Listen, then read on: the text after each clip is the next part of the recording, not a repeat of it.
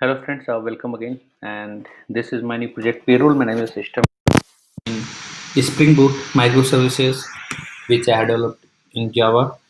And front end I have used Angular, and back end I am using the MySQL. On the Spring Boot side, I have used JPA Java Persistence and Hibernate.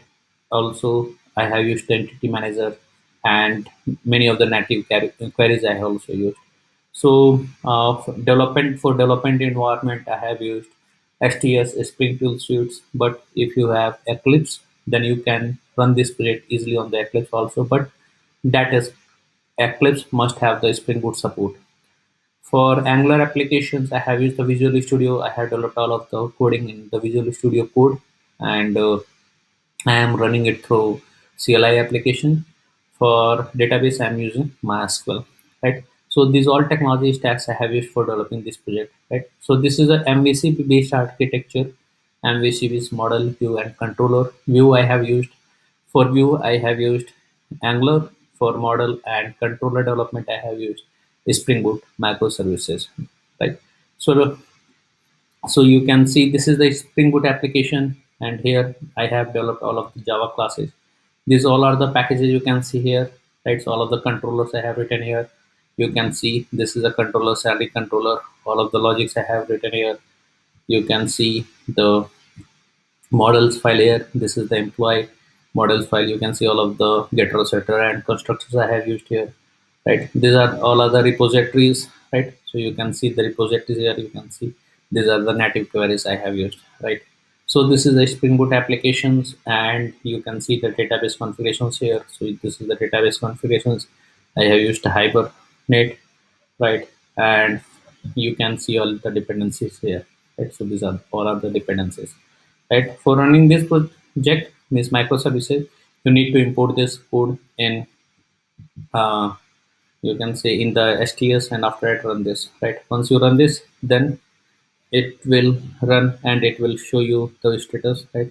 So you can see it's started in 5.13 seconds, and you can access the page, means you can open the URL one localhost colon 8080 to see. But this is the API, and we have integrated the API through Angular. So we have developed Angular application for consuming the API. So for you can see this is the Angular I am running here. So you can see this is the running, and it's running on the port 4200. So you can see this is running on the port 4200, right? So let's start with the functionality go through that what I have implemented is inside this project. So this is a uh, as I told you earlier, this is a payroll management system, and this is a Java Spring Boot Angular and MySQL based mini project. So I have performed basic Crud application, create, read, update, and delete operations, right? So for opening this page, you need to run the Angular application, and after that, you can run localhost run 4200, right? Once you run it, then it will ask your credentials to log in. Without credentials, you will not be able to log in. Right? If you enter the wrong credentials, then you will not be able to log in. Right? Okay. So login. Once you log inside the system, then you will get this dashboard here. This is the admin panel, right? You can perform these operations only because this is a very basic project, and I have written only CRUD application. So this is the employee report. Here you can see all of the employees. If you want to edit the employees, just click on the edit. You will be able to edit the employees here. Right? Once you click on the submit, then and just choose the date and click on the submit, and that data will be updated into the database. So here is mid 123. I'm going to update it and enter. You can see it has been saved into updated into the database. This is add employee section. You can see there are a lot of form elements available here, but you can't submit a form without entering all of the values here. This is a salary report. Here you can see all of the salary reports, right? If you want to edit anything, just click on the edit. You will be able to edit this employee drop down is dynamic, and data is coming from the database through API, right? So currently we have uh, five employees. So if you add any employees, then that employee ID will be displayed here also. Right? This is a salary report. If you want to delete any salary, just click on the delete button and it will be deleted. This is add salary.